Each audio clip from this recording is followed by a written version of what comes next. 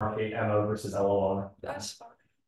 It's not like a long thing. It's like it could be a long set. I'm not gonna police the land of the set. You're gonna play your stopwatch. Be like 3, 2.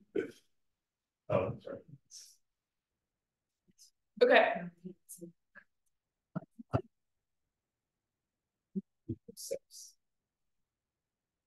Begin with some framing. Firstly, the Cold War is ending. This means that funding is largely going to dry up for you, since the US and Western powers are not particularly interested in winning the global war against communism, and there is no more global war against communism, especially since this has been a brutal war and association with their violence is not particularly positive for them. Note that this decrease in funding is asymmetric, since while the Angolan government doesn't get Soviet funding anymore, they have legitimacy of being a state in the international system with which actors have to make deals with in order to get access to oil. So the deal right now is likely to be the best deal you are ever going to get in terms of both A, relative power balance, which determines the concessions that each side is willing to make, and B, international recognition, which determines how harshly insurgent groups are treated at the negotiating table, since the punishments and restitution in these deals are largely internationally determined by the UN and other powers. Secondly, you will not win if you go to war. Several reasons. One, extend the framing argument above. Your funding is going down asymmetrically. This makes it hard to sustain the type of large conventional drawn-out battles that required to actually overthrow the state. This also means the state can do things like hire PMC groups, which can entirely destroy you through their superior weaponry or coordination. Two, last time you fought, even though you had the advantage of surprise, it ended up in largely a stalemate. Now you no longer have this tactical advantage. The government is aware of how you operate, and you no longer have access to cutting-edge arms flows, so your ability to adapt is limited and comparatively less than governments. Plus, the government knows you might try to attack if you lose the election,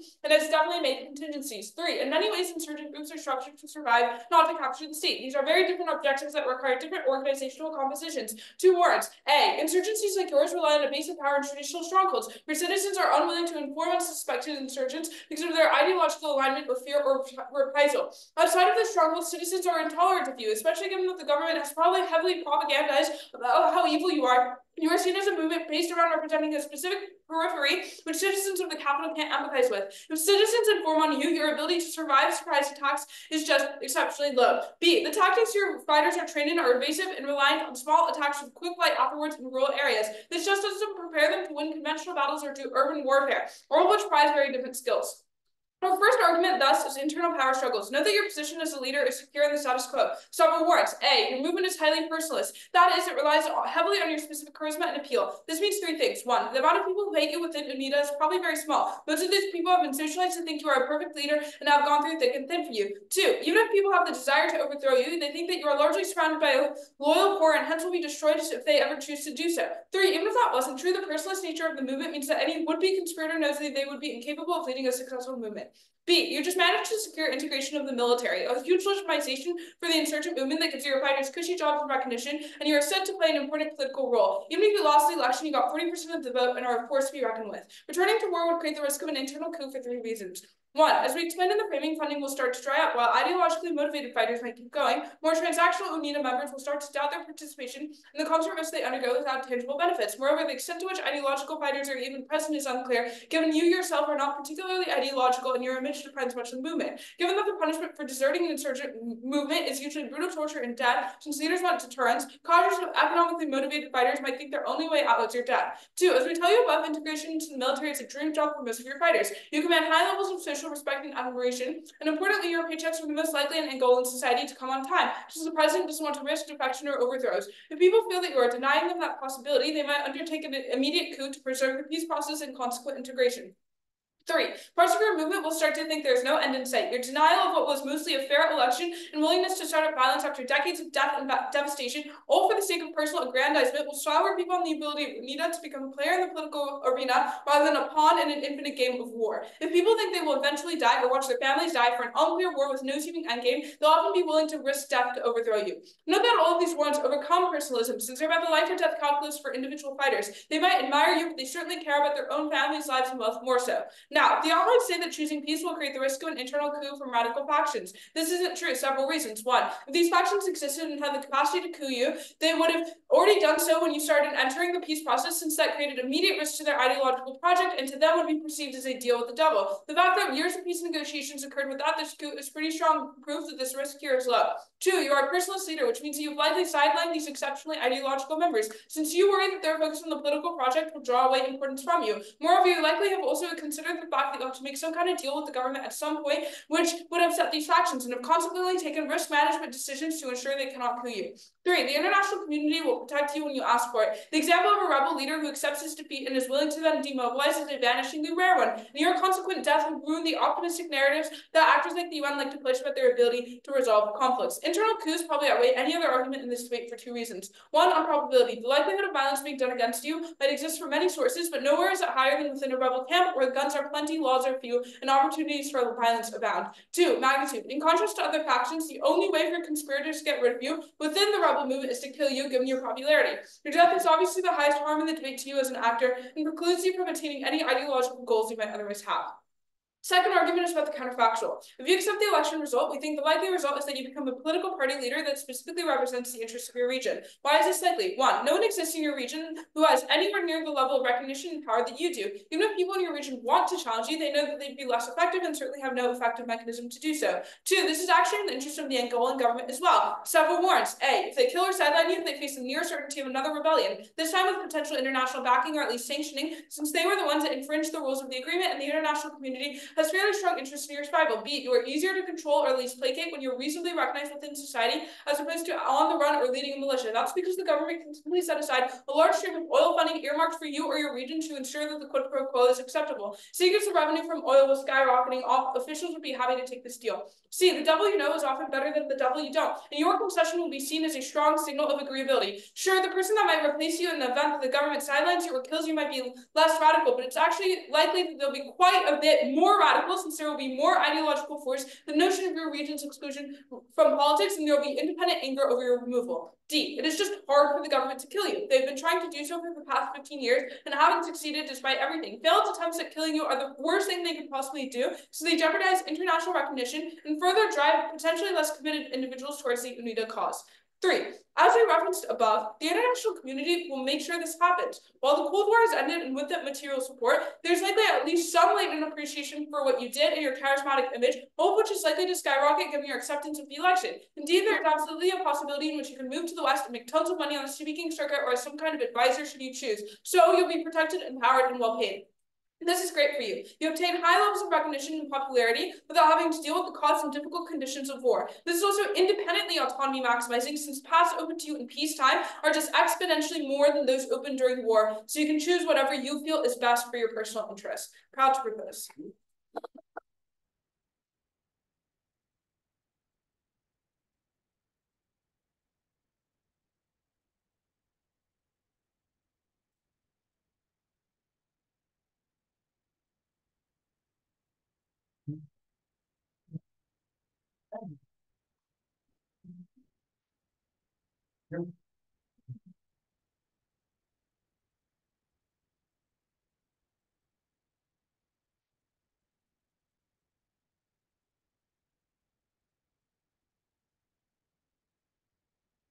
Right, as intros, thank you to Brown for hosting the tournament. Thank you to the judges. Ryan, I admire you first as a person, and obviously I've learned a lot about, debate just from you. Amazing person. Just had a great time overall. To opponents, Naz, I love you. You're my big sim. Yeah, and to everyone from Yale who's here, thank you for showing out, pulling up. It means a lot, and the idea really does feel like home and family. So yeah, good round always. Okay. We're going to start with the off case and then pretty much follow PM flow, just response wise. Okay. Starting my time in 3, 2, 1. You should enter into peace negotiations down the road after you build up pressure on the government such that you leverage your way into a better deal. This looks like 1, securing lucrative mining rights, 2, ensuring continued independence of UNITA forces within a unified Angolan government, and 3, personal person privileges for you, Savimbi, all of which are better than the deal you're being offered currently in the status quo. Why is this? Number 1, you are likely to find success the more that you drag the war out, which means that you are likely to gain territory and manpower, giving you leverage in future negotiations. Couple of reasons for this. Reason number 1, the MPLA has partially demilitarized, so this is a unique opportunity at this point in time to ramp up your violence and catch the MPLA off guard, because we see in case that while the MPLA is partially demilitarized, you have not done so to the same extent, and therefore they will be forced to scramble to remobilize, which will then be a very violent and chaotic situation that you can exploit to your own strategic advantage. Reason number 2, you need to is heavily invested in the blood diamond industry. So with the Cold War now coming to an end and the world becoming far wealthier as liberalization spreads, you have one, far more markets to sell your blood diamonds to, and two, commodity prices are at all-time high given investor confidence. So you get tremendous revenues also to fund your operation, buy weapons, train soldiers, etc. So you also have not only the strategic incentive, but you also have the capacity to be able to drive on this war. Now, PMC also talks a little bit about this idea of international intervention. I think we would argue that we want to boost support for our cause. Obviously, Angola is like a post-conflict society that overtly hates the West, but when the West intervenes, now you get to portray yourself as like sort of like a bulwark against Western colonialism. This boosts gradual support for your organization. Reason number 4, the MPLA's international backers are sort of war weary and economically destroyed at the end of the Cold War. For example, the USSR is pretty much non-existent in 1992, so the MPLA has very little international backing, and its backers want peace, not war, so they'll be hesitant to supply the MPLA with weapons and intelligence. Plus, the US, though, is still suspicious of the MPLA given its communist roots, so they will refuse to back the MPLA, which is a unique opportunity for you to capture the moment. Now, tells you that, okay, the Cold War is ending, neither side has any reason to support, but we tell you that the US is still strategically more advantaged, so even neither side gives a shit ton of money, you're still getting marginally more money on our side of the house, which gives you the incentive and capacity to be able to drive on this war, as we tell you. Now, your personal interests are far better served, again, by maintaining this conflict. A couple of pieces on framing. A, you're not likely to die in the war. Remember, this war has been ongoing for decades, and you've already found a way to survive, which implies that you have mechanisms like underground bunkers, bodyguards, etc., etc.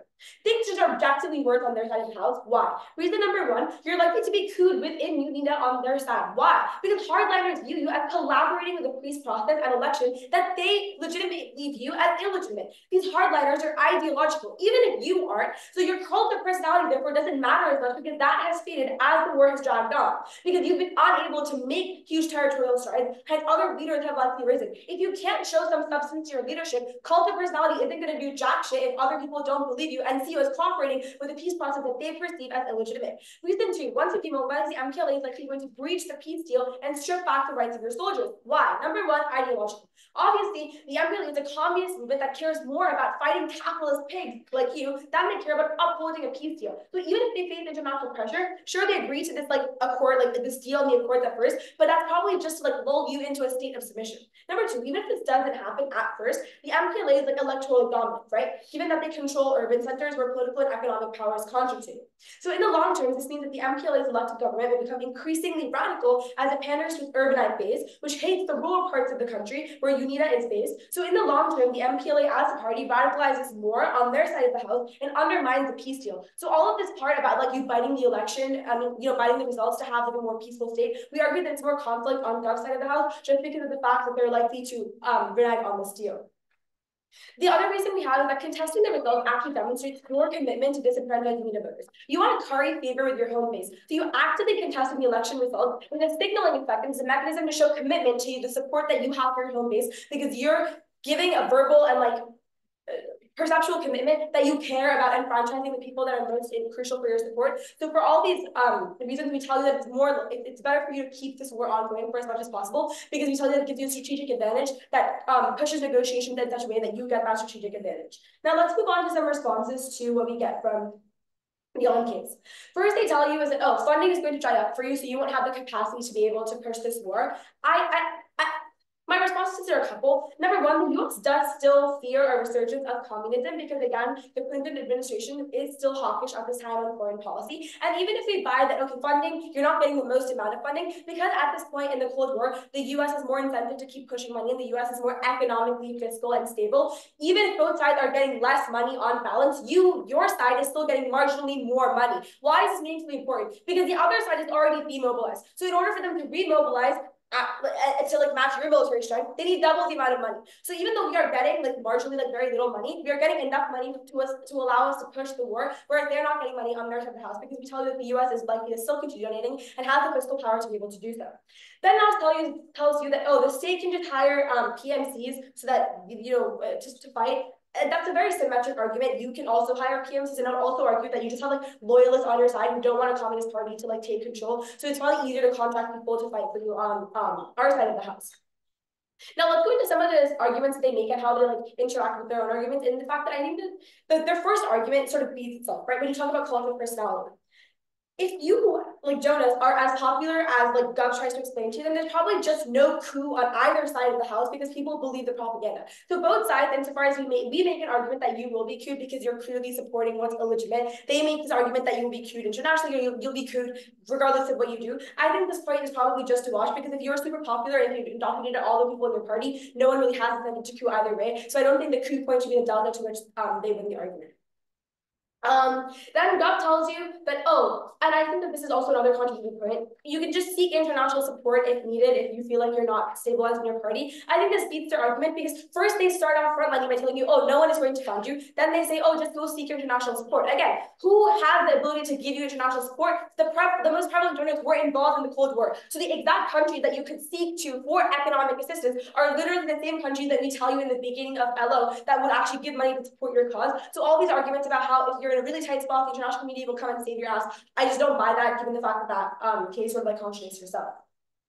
Okay, now,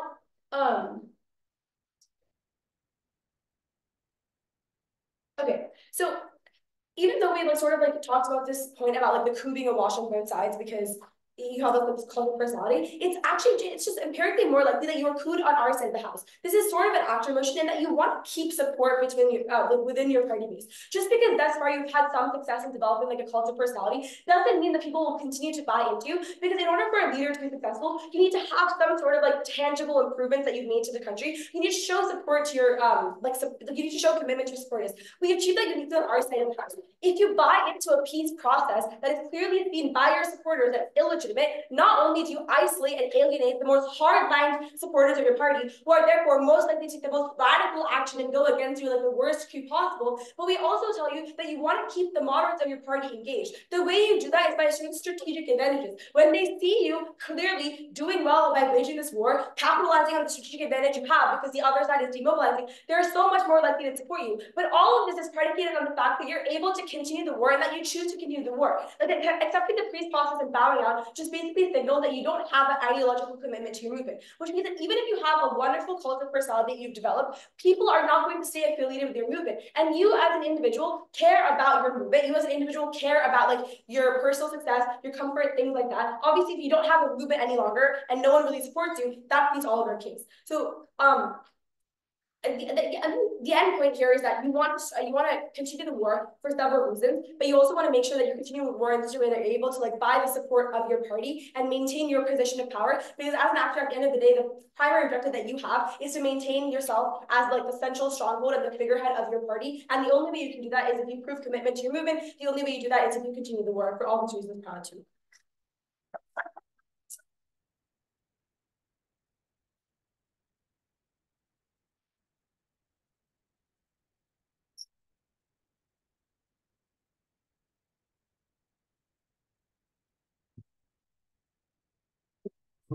I'll begin with pleasantries.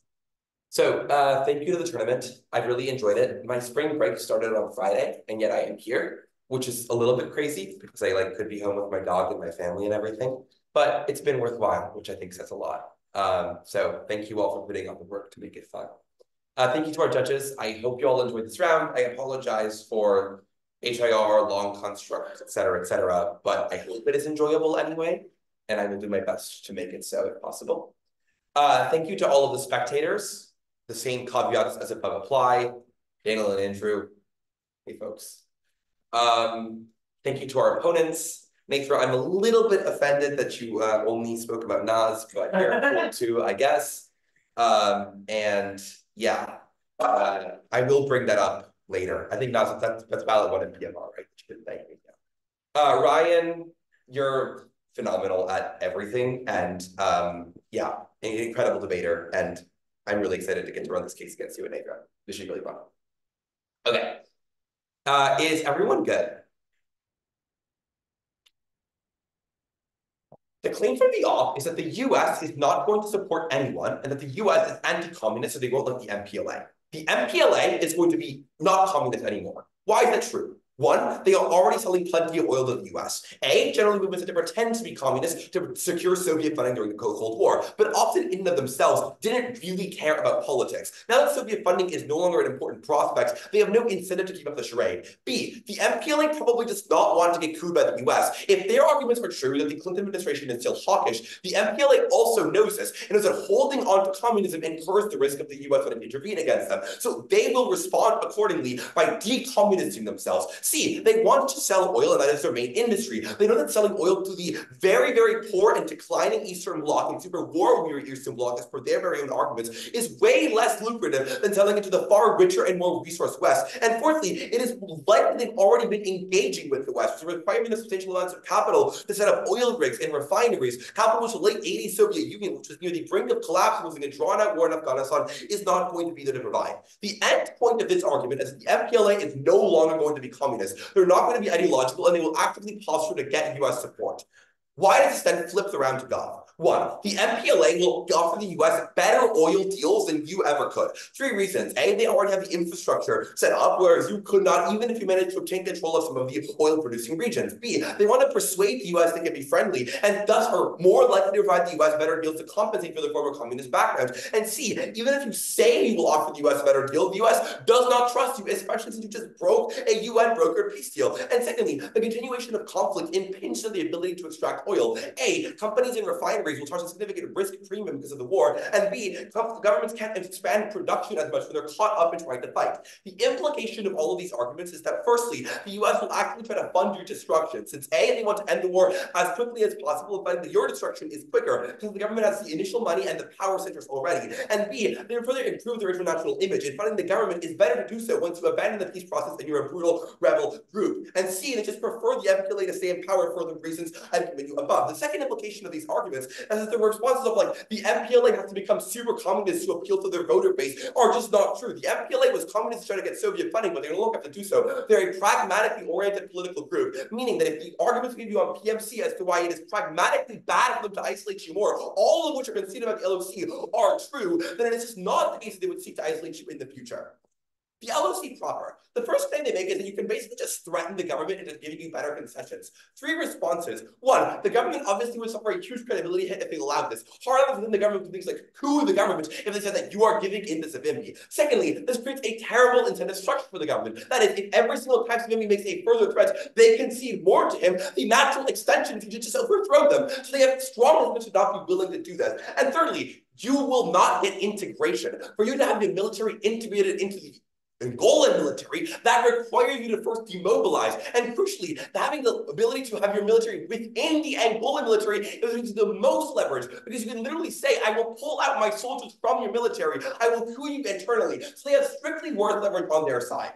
The top level, though, is that their observation is correct. That probably you should try to hold down the government later. But only we get from that by staying in the peace process. When can we actually be able to threaten them? A, we can say, well, we have powerful parts within their military. B, when oil prices are low and the government is in financial ruin, we can campaign against them as a legitimate political party. And C, we can leverage the mistakes that happened in the elections. If their arguments are true, if people care a lot about the fact that, oh, there was some kind of rigging, then you can force them to concede by saying, look, the US is saying that there was rigging in this election, you should give me more rights as a result. This both beats the top level of the LOC, but also beats the argument about later rights stripping. Because if it's true we could just threaten them later more effectively, then we can also stop them from stripping our rights later. They say that you're going to be largely demilitarized, so you can just cut this some epic surprise attack. 3 responses. 1, they've certainly protected the most important areas of their government. Secondly, they have disposed their military, that the remaining military they have, in ways to deal with your attack, as with the PMC argument, that is actually just conceded. And thirdly, if we get more money on the MPLA side of things, they can just do the 5 PMCs. So this is asymmetrical, so prove the US only gets involved in one world. They say you can sell diamonds. 1, far harder for them to do so. What is a blood diamond, guys? It's the LOC term. It was diamonds that got blacklisted during the Sierra Leone war from being sold because the US government and other big diamond wheel dealers said we're no longer going to buy from conflict zones. And given this is a thing that can happen and you upset the US by doing this, your diamonds just don't get sold anywhere. And secondly, diamonds are far less lucrative than oil. 4 reasons why. A, lab-grown diamonds exist and are increasing right now. B, far more other alternatives for diamonds exist than exist for oil. C, diamonds are hugely more labor-intensive and less profitable. And D, and UNITA also controls the diamond mines. They control all of the oil oil. The diamond mines are split. So the oil is far more powerful, even if diamonds somehow could get you some kind of money. They say that, oh, your backers, the MPLA's backers are gone. If prove the US becomes a backer, we still win. And even if they don't have backers, they can see they get huge money from oil revenue, which is just enough to pay whatever they need to do so. The US argument is beaten. The hardest argument is beaten like 5 times in PMC, but I'll clarify that debate later. They say that the cult of personality has dragged down. One, this is truer by your ideological claims. If your idea is, I'm going to create a capitalist utopia in Angola, and you say this is 1975, and now it's 1991, and we're no closer to that utopia, then currently the ideologues they talk about will have abandoned the movement or died or lost faith far more than the personalist people will have done. If your cult of personality was going to be gone, it was going to be gone a long time ago. People are hanging on because they genuinely do believe in you. Secondly, even these people exist within your movement, which is something that we say could be the case. You will have sidelined them or already killed them. So the fact that they might exist is comparatively less risky. That's what they're messing about your risk management. They say the MPLA will strip your rights. This is being by literally all of PMC on the question of why they, one, would prefer to keep you in power, and two, all of the overview level. They say you will show commitment. 2 responses. 1, flip this. Commitment is the idea that you are actually fighting for their rights. But if you're just infinitely fighting for war, that doesn't seem like a commitment to their rights. It seems like a commitment to your own advancement. The idea that now you are able to get the integration in the military only on our side, a tangible benefit for them. You can go to the negotiating table and say, look, I'll demobilize, but some bad things happen. Let's work on it. That's what actual commitment looks like. Secondly, the brainless argument is very, very unclear. You've been at war for 15 years. Presumably many other events happen which could trigger a loss of commitment, yet people still stick by you. So it's very unclear what this argument actually triggers. Okay, on to the PMC. I think most of it is very undercovered, so I enjoy seeing the MO try to get through all of the warrants. The first claim they make is, there's a knife. Because if you're popular, they can't be a coup. I mean, yes, if you don't listen to any of the PMC, then I guess there is, but if you do, then there isn't. Why is that true? 1, because we explain the kinds of things that would make fighters coup in our world are things that overcome personalism, i.e. your life and death, your family, the belief in the leader in and of itself. That's why our wars actually do prove that there could be a coup. And secondly, the question is asymmetric. That is to say that ideology is very easy to undermine. There's ways to speak against ideology, and clearly ideology has been kind of thrown to the wind in these 15 years. But you have consistently hanged on to your power in all of this time. They say that going to seek support is a knife because the international community is clearly going to support you. 2 responses. 1, this requires you to accept the deal in the first place. We've conditioned all our national arguments on the international community saying you did a good job, you did the thing you were supposed to do. So it's not a knife, it's asymmetric. And secondly, there's no reason the international community wanted to fund an actual war and simply providing you with like an escape from the war. And as long as the international community is sympathetic enough for you to be able to get out of Angola or have some protection, we still win all the necessary portions of this argument.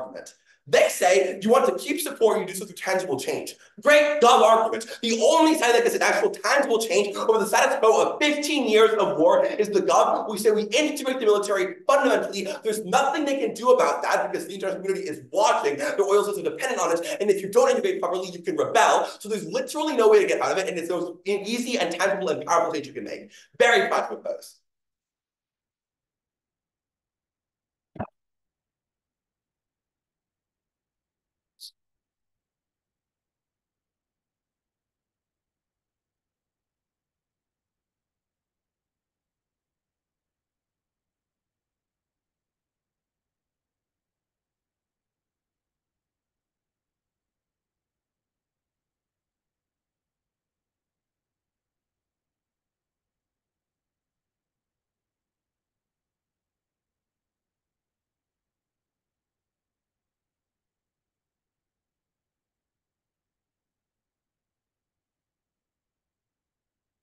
Brief pleasantries, Brown, fantastic tournament, tons of fun.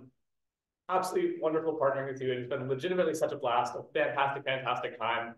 Also, I know that like true friends on opposite side is like a horribly overblown meme at this point. So I should probably not use that phrase, but what's a synonym for true?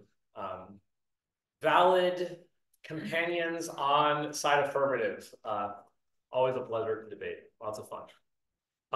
Warning, this will be off flow, so you can probably float on the off please. I'll try to slide cross apps as possible.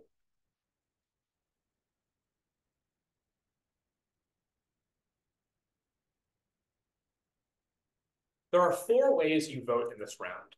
The first is on Savimbi's interests. If you're confused by this point in the round, I wouldn't blame you, because about 85% of PMC and MG is generic analysis about the conflict writ large with little explanation of where that aligns with Savimbi's best interests. The most important question to ask in the debate prior to any of the Gov material is, from the perspective of Savimbi, what does this guy want and what side best fulfills those interests? So let's characterize the best interests of Savimbi and then explain why, even in the best case for Gov, you should vote up. What does Savimbi want? We know per case background, he's not ideological. He's been fighting a war against a more powerful, better funded force for decades. What does that suggest about what Savimbi wants? One, it suggests that he as an individual is not interested in the types of benefits that PMC is offering him.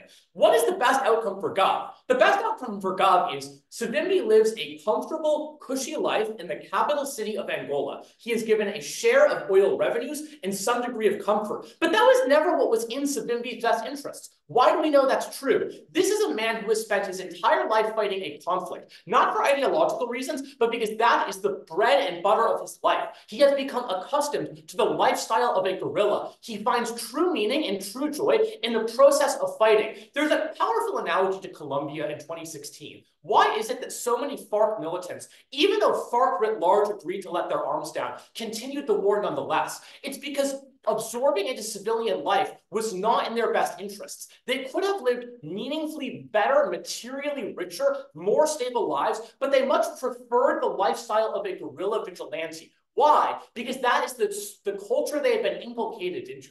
From a young age, they had been grown up to believe the best thing they could do with their life is to fight against the enemy. It is true, Savimbi is not an ideologue, but he is a guerrilla in his DNA. Why is this an important argument for the debate? The government team mischaracterizes egregiously the nature of 21st century or late 20th century insurgency.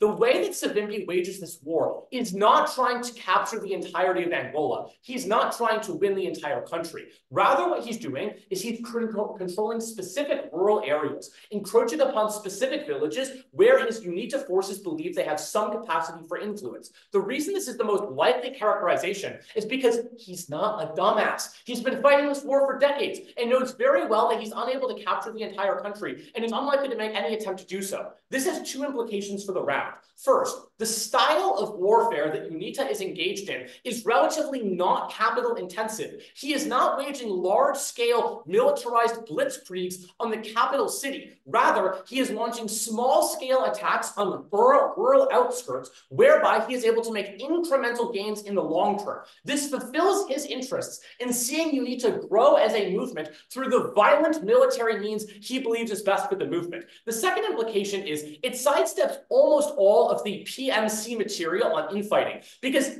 MG says the reason a coup happens on our side is because people care more about their life than they care about the cult of personality around Savimbi. True, but the style of insurgency you are fighting is not deathly and bloody by nature. You incur minimal casualties because you are fighting in heavily under-militarized regions of the country, where there is not large-scale tank presence, where artillery fire is kept to a minimum, where there is an incapacity for the state to repress you violently. That means the infighting material from PMC is out because the PMC's own warranting on the strength of this cult of personality is the reason people are unlikely to coup. And therefore, the weighing is very simple.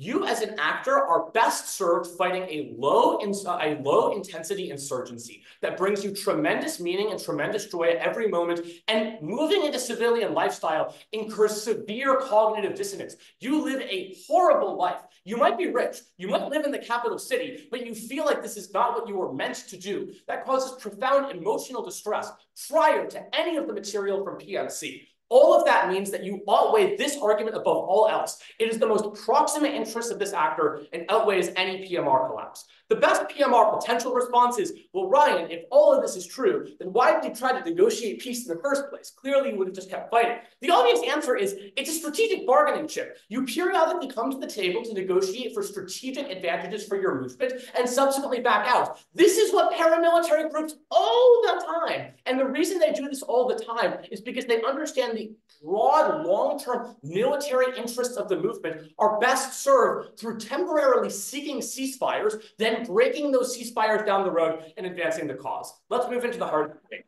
The second ballot for our side is on military integration failing either way.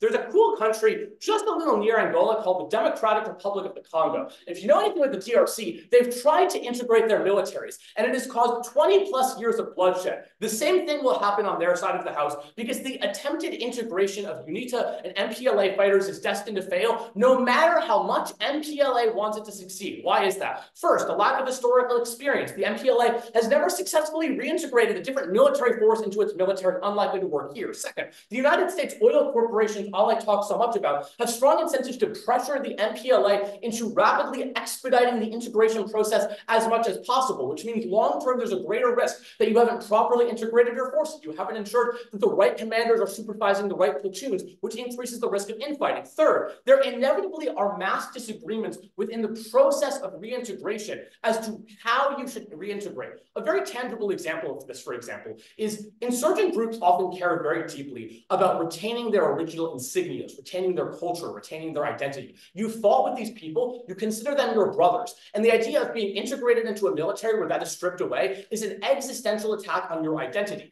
The problem inevitably is disagreements over that process are heated because integration requires breaking down the socio-cultural fabric of the guerrilla unit, which means this is destined to fail. Fourth and lastly, even if the integration process succeeds at first, what inevitably happens is there's one individual case where some UNITA soldier shoots an MPLA soldier, where one individual case of instability occurs, and then the entire system falls apart as other factions mutiny, as the rest of the UNITA forces see MPLA as being evil. That means inevitably, no matter how good the incentives of the MPLA are, no matter how anti-communist the MPLA is, this process is destined to fail.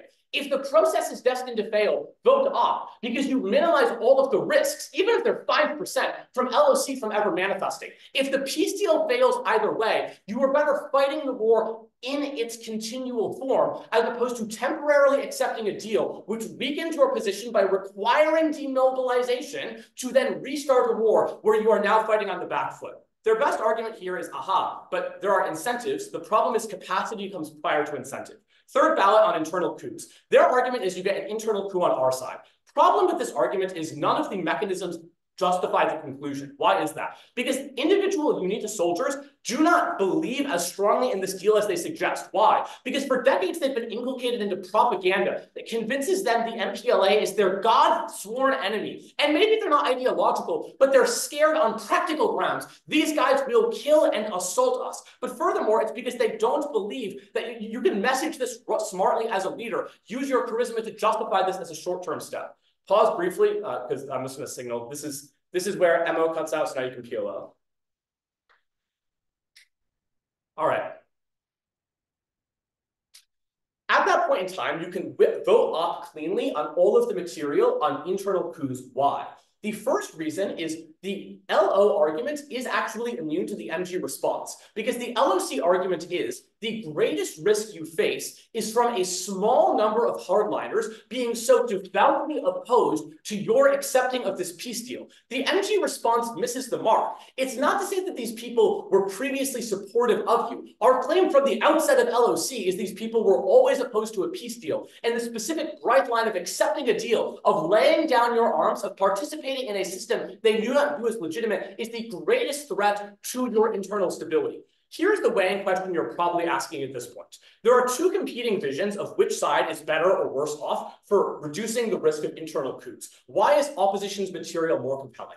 Three types of reasons. The first reason is our material affects the group that is much more immune to all of the reasons you otherwise wouldn't coup, which is just to say, PMC is right. Most people in the UNITA force are never going to coup because they love you and view you as a father figure who has bred the movement from its beginnings. The question then is, given the average UNITA soldier is not engaged in any form of insurrection, the type of insurrection you should care the most about is the type of person most immune to that cult of personality. This is the group identified in LOC.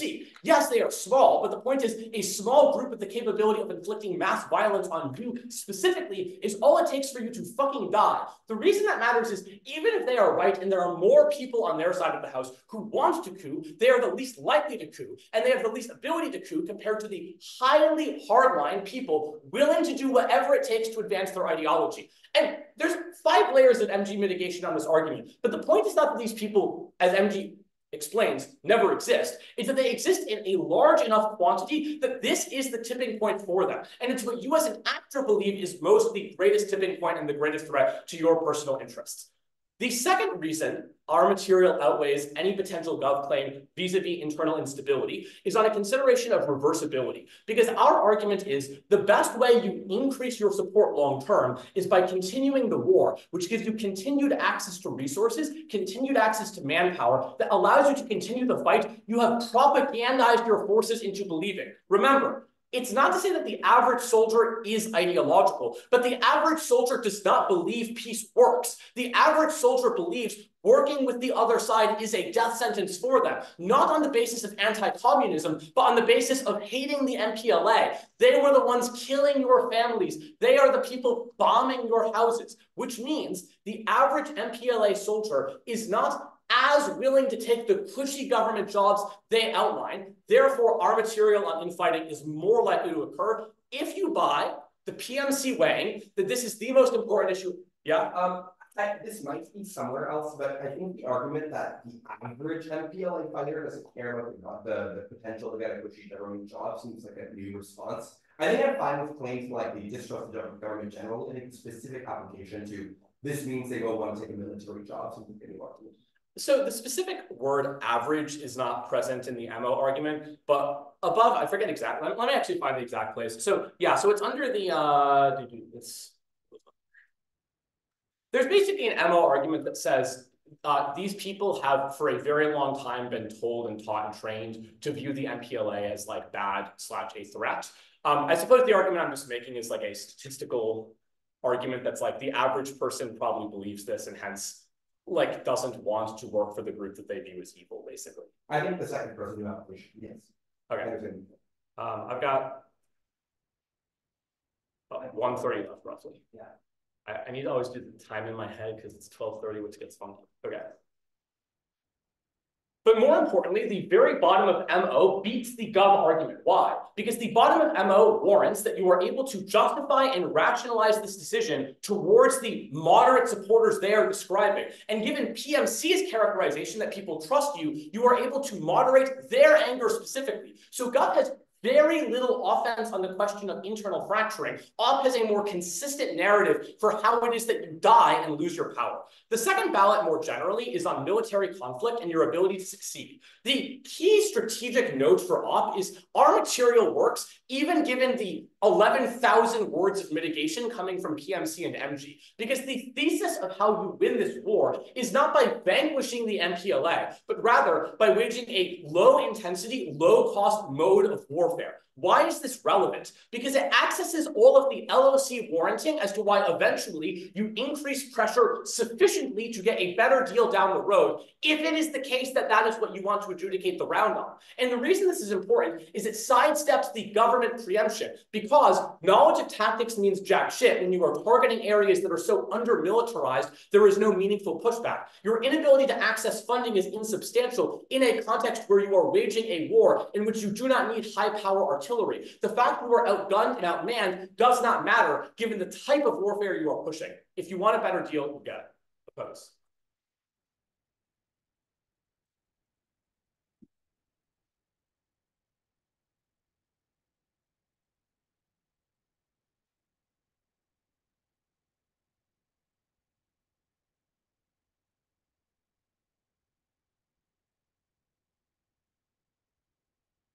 It will actually largely follow the order of the MO. Ballots will be integrated and weighed and flagged through responding to yellow ballots.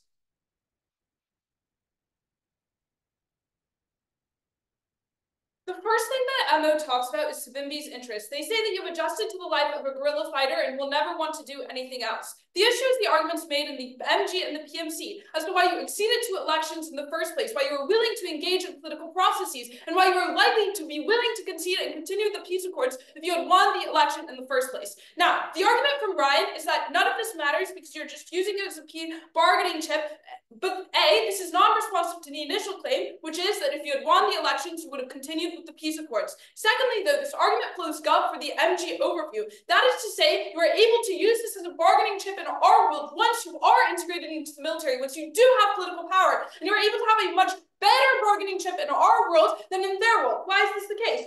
Firstly, because you have much larger ability to have leverage over the government. You control parts of the military. You are much more able to have control over funding. You're much more likely to be able to gain access to these oil rigs, for instance, in our world, as opposed to in their world where they have none of it. Secondly, and crucially, was the arguments just flat out conceded from the MG about USA support going to the MPLA. That is to say, in their world, you get massive amounts of US ability to engage with the MPLA that do not allow for UNITA to gain any level of power. Why does this argument win us the round? Because in our world, you are much more likely to get the USA to support you. Because you are seen as a leader that was willing to back down from these war processes in the first place. You are likely to get funding. You are likely to be able to get deals with these for diamond deals, for oil deals, etc., in ways that you are unlikely to get on their side. And this USA support, crucially, is what allows you to gain a bargaining chip over the MPLA. Because once you have Western support on our side, you are much more able to credibly threaten the government and much less able to than in their world. Whereas, on their side of the house, we're much more likely to see USA support the MPLA and much more likely to see yourself entirely vanquished. Why does this win us the round?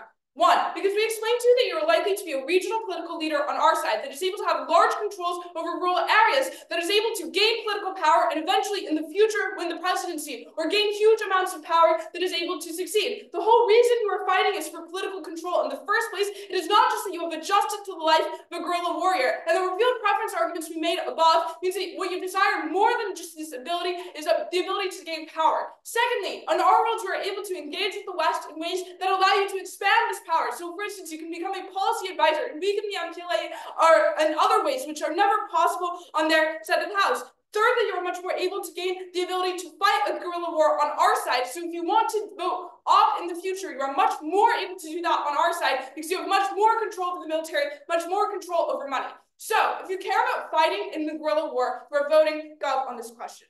Second thing to talk about is integration. They say that this integration is going to be messy. It's going to cause a lot of problems when you're fighting side by side with each other. The obvious simple response to this is that you can just keep military platoons that are UNITA composed and UNITA commanded, and these are perhaps separate from the MPLA, but they're generally part of the national military. Secondly, if this ballot is true, and this ends up resolving into war anyways, this means Ryan's first ballot, which is about your desire to attend war, get into war, which means that in either side, you're probably going to have some level of war if you believe this ballot, but we're actually much better able to get that war because you have much more leverage and you have much more control because you actually have people on the ground, you have funding, you have US support, etc.